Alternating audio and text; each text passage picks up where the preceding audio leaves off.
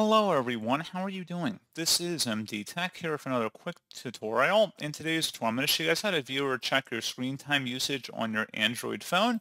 So whether it's a Samsung Galaxy or Google Pixel or just another Android OS device, in today's tutorial I'm going to show you guys how to do it. And without further ado, let's go ahead and jump right into it.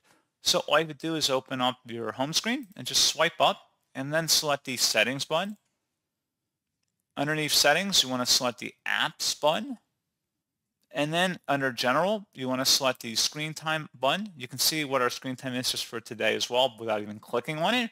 But if you do decide to click on it, you can then see how much the app usage for today was by clicking the little drop down at the top.